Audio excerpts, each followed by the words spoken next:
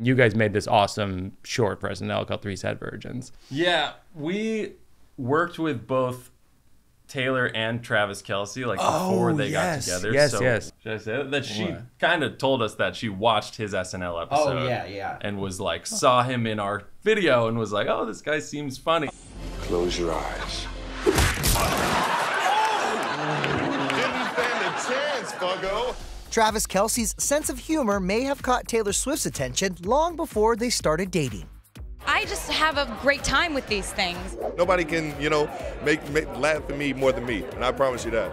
Saturday Night Live comedy trio Please Don't Destroy, Ben Marshall, John Higgins, and Martin Herlih taking some credit for Swelsey's romance on Mike Birbiglia's Working Out podcast.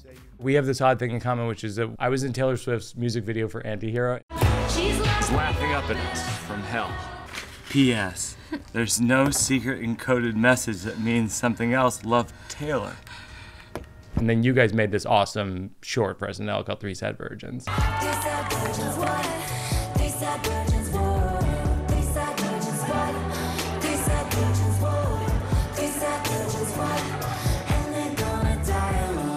Yeah, we worked with both Taylor and Travis Kelce before they got together. Yes. What are you? I am worth it. Now, are you ready? I am ready.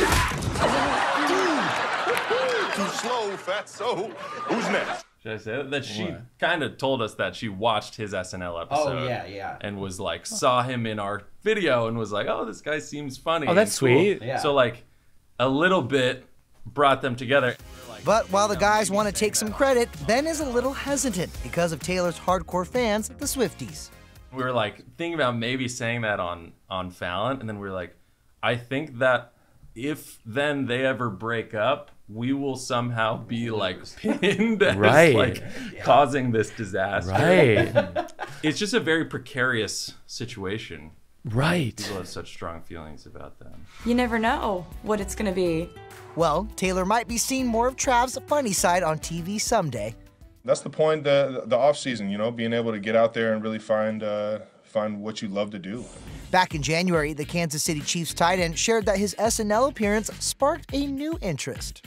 I've been fortunate to do a few things outside of the sports world that I've been enjoying doing, like getting on camera. The SNL stuff kind of opened up a new happiness and maybe a new career path for me. People keep asking me what it was like to beat my brother in the Super Bowl, and it was pretty awkward. Especially because after the game, we had to ride home together. Our mom drove us there in a minivan. But don't worry, football fans, Travis's acting career won't be happening anytime soon. It's funny for me to even say that at this point in my career, because I think it's so much further down the road than it is right now.